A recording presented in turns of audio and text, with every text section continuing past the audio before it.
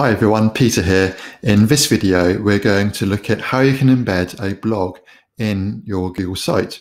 So we're going to look at the embed code option in sites. And as you can see, you can either embed a URL, so that's another web address, or you can embed code. In this example, we're going to just embed another web address. Now, next thing we need to do is get our blog, which I've set up in Blogger, which is a Google service you can sign in to using your Google account and create your blog posts.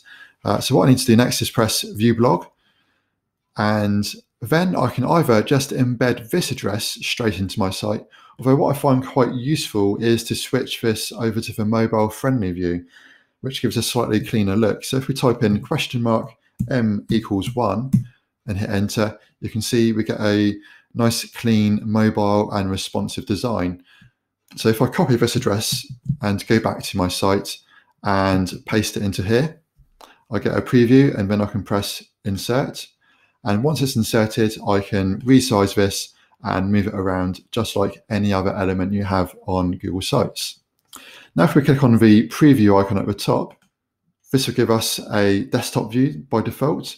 And as you can see, our blog has expanded to fill the width of the screen. And if I resize it to a tablet view, this is where the responsive design comes in, and it resizes to automatically fit the screen size of the device that you're on.